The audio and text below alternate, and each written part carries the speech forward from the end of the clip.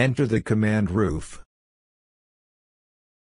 In the roof toolbar, enter 30 for the roof slope, and 0.5 for the eaves overhang.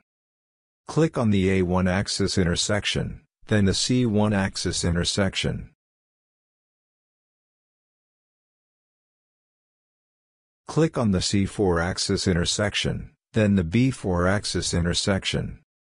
Click on the B3 axis intersection, then the A3 axis intersection. Click on the A1 axis intersection. Roof is completed. Select all steel columns, and double-click on one.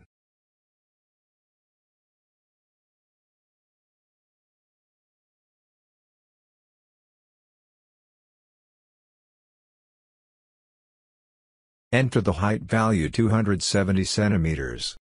Click the OK button to close the dialog. Select all steel beams, and double-click on one.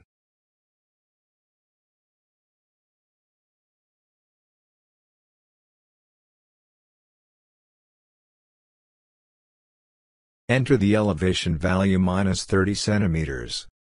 Click the OK button to close the dialog. The roof and steel elements will not coincide.